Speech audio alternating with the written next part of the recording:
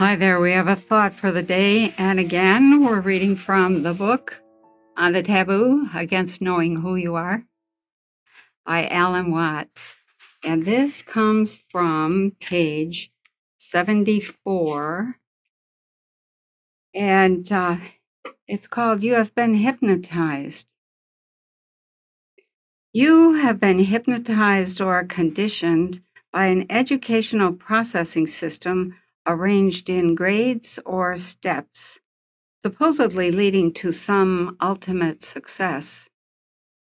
First, nursery school or kindergarten, and then the grades or forms of elementary school, preparing you for that great moment of secondary school.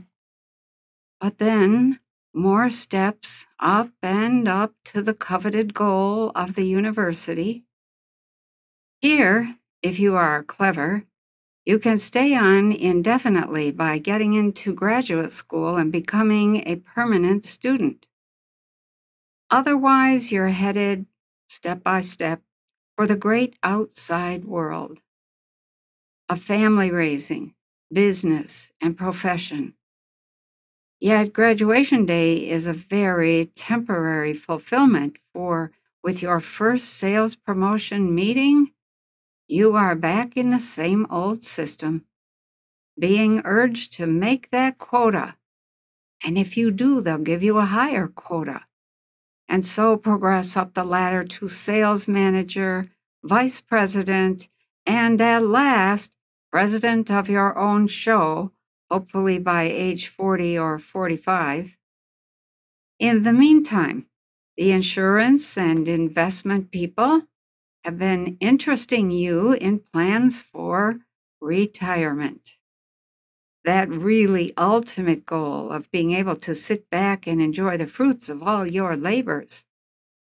But when that day comes, your anxieties and exertions will have left you with a weak heart, false teeth, prostate trouble, sexual impotence, fuzzy eyesight, and a vile digestion. All this might have been wonderful if at every stage you had been able to play it as a game, finding your work as fascinating as poker, chess, or fishing. But for most of us, the day is divided into work time and playtime, the work consisting largely of tasks which others pay us to do because they are abysmally uninteresting. We therefore work, not for the work's sake, but for the money. And money is supposed to get us what we really want in our hours of leisure and play.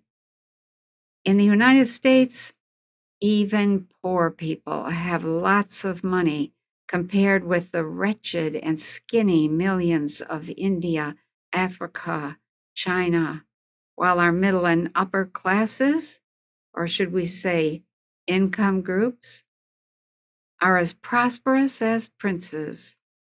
Yet, by and large, they have but slight taste for pleasure. Money alone cannot buy pleasure, though it can help. For enjoyment is an art and a skill for which we have little talent or energy. I live close to a harbor packed with sailing boats and luxurious cruisers which are seldom used, because seamanship is a difficult, though rewarding art, which their owners have no time to practice. They bought the boats either as status symbols or as toys, but on discovering that they were not toys as advertised, they lost interest. The same is true of the entire and astounding abundance of pleasure goods that we can buy. Foodstuffs are prolific, but few know how to cook. Building materials abound in both quantity and variety, yet most homes look as if they had been made by someone who had heard of a house, but never seen one. Silks, linens, wools, and cottons are available in colors and patterns galore. And yet most men dress like divinity students or undertakers, while most women are slaves to the fashion game with its basic rule, I have conformed sooner than you. The market for artists and sculptors has thrived as never before in history. But the paintings look as if they have been made with excrement or scraps from billboards. And the sculptures look like mangled typewriters or charred lumber from a burned-down outhouse.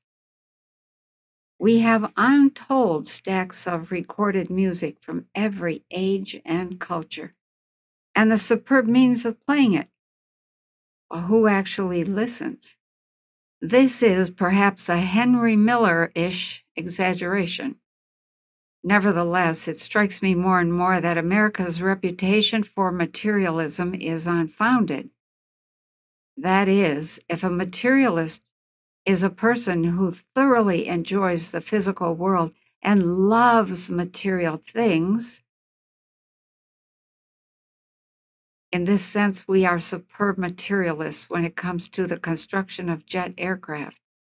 But when we decorate the inside of these magnificent monsters for the comfort of passengers, it's nothing but frippery. High-heeled, narrow-hipped, doll-type girls serving imitation warmed-over meals. For our pleasures are not material pleasures, they are only the symbols of pleasure, attractively packaged, but inferior in content. The explanation is simple. Most of our products are being made by people who do not enjoy making them, whether as owners or as workers. Their aim in the enterprise is not the product, but the money. And therefore, every trick is used to cut the cost of production and hoodwink the buyer by coloring and packaging chicanery into the belief that the product is well and truly made.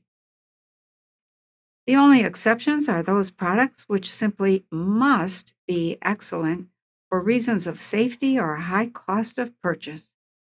Aircraft, computers, space rockets, scientific instruments, and so forth. But the whole scheme is a vicious circle. For when you have made the money, what will you buy with it? Other pretentious fakes made by other money-mad manufacturers? The few real luxuries on the market are imports from backward countries where peasants and craftsmen still take pride in their work. For example, the state of Oaxaca in Mexico produces some of the finest blankets in the world, and American buyers have been trying to import them in huge quantities. But no amount of money will give the relatively few craftsmen who weave them more time to fill the order.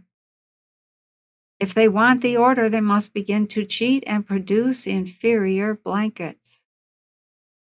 The only solution would be to train hundreds of new craftsmen. But Oaxaca is just now getting television and has for some time had public education. So what up-and-coming young person would want to waste his days weaving blankets? So as you go through your day, ask yourself, are you doing what you love? Are you doing something that you're doing only for the money? It is just something for money? Are you selling your soul for insurance because you fear getting sick, being caught in the medical system? Think about what you're doing. How do you want to spend your precious time? And what is your definition of pleasure? And have a great day.